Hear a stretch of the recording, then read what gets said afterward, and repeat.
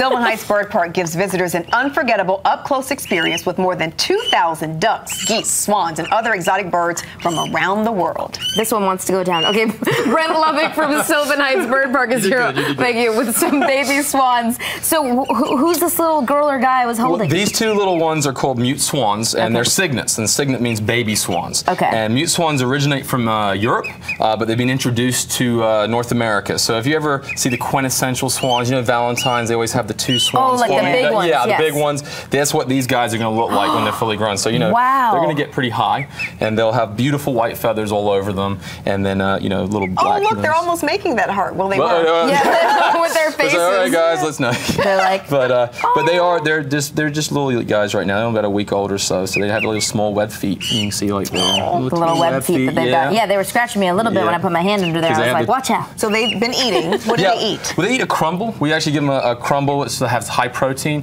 because the first week they still need a lot of protein to develop, and then after that we wean them off. Actually, birds don't need food or water the first day because they're still living off what was in the egg sac. Right. So it's important to make sure to give them that kind of protein as they develop. So can you tell us, for people who haven't been to the bird park, what sort of things go on there, and just in general of like what you can see in different birds? Well, you're going to see birds from all around the world. I mean, our focus is the ducks. That's right, the ducks, geese, and the swans. But we also have parrots, cranes, flamingos, owls, beautiful. Ibis. What is that we're seeing right That's there? a scarlet ibis. They're found in South America, and we have them in our South American exhibit. When they're babies, they're totally black, and as they get bigger, they get that beautiful red color. And that one's actually building a nest right now. Wow. So it'll build these nests, and then they'll have the babies, and then with the bill, they actually feed the babies with that bill, and they get their coloration from crustaceans they eat. If you're like flamingos, you get the pink color. So it's the same thing with the ibis. It's the coloration from what they eat. So do they all have the same diet? With the ibis, yeah, it's that same fishy diet. Now with waterfowl, we're not worried about coloration and stuff, so they just get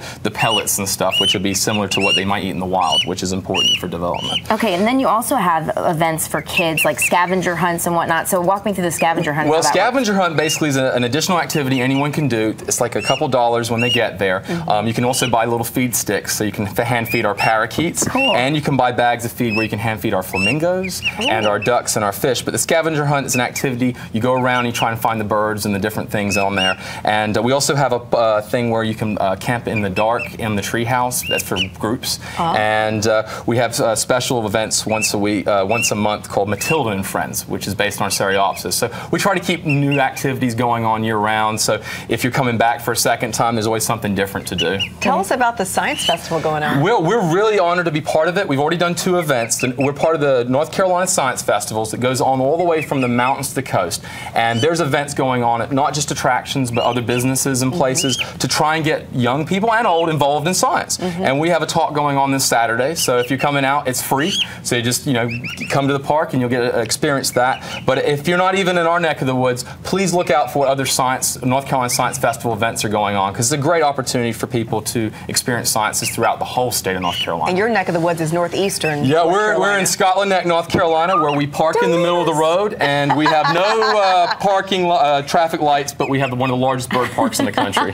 That's incredible. I can't believe that this one turns into a gigantic swan. I've never seen them in the small size. Do you want to bring it back full size? Yeah, oh, that would be so cool. I'm sure you don't transport them at once. I can bring one. Yeah, if you guys are up for it. We're up for anything. Wow. Bye, you guys. Okay, no, just kidding. Sylvan Heights Bird Park. Brent, thank you so much.